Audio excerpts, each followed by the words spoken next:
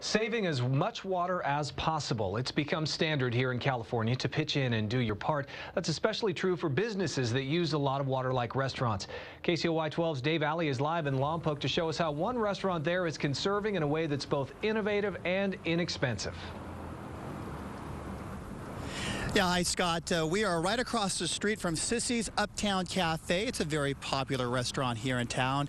It's closed right now, only open for dinner 3 nights a week. Now, when it is open, a lot of dishes are used, which require a lot of water to clean.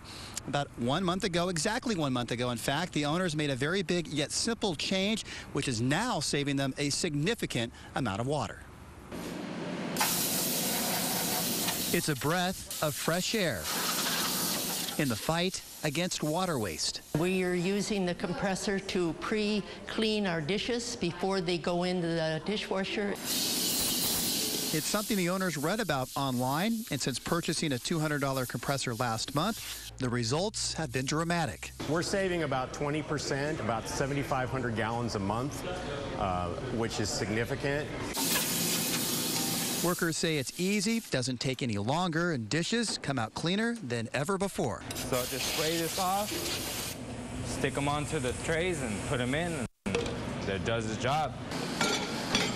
The air is so effective, water has been nearly eliminated before the dishwasher is even used. I could usually go through the whole day without using the sprayer. This right here takes care of it all. With the spray system, a new concept here in town. The health department came in just last week to make sure everything was okay and up to code. They've looked at it and have absolutely given us the thumbs up and go ahead. While Sissy's air compressor is making a small contribution in water conservation, they're hoping others will follow suit. Overall, if every restaurant, convalescent hospital, hospitals, cafeterias would do this, it would be a significant savings for the state of California. The owners say their water savings should come out to be about $50 a month, which means that system will pay off for itself very quickly. But for them, it's not necessarily about saving money, but instead saving as much water as possible. And as we just heard right there, that they're really hoping, the owners are really hoping that this will inspire other restaurants to do the same thing and, again, save as much water as possible.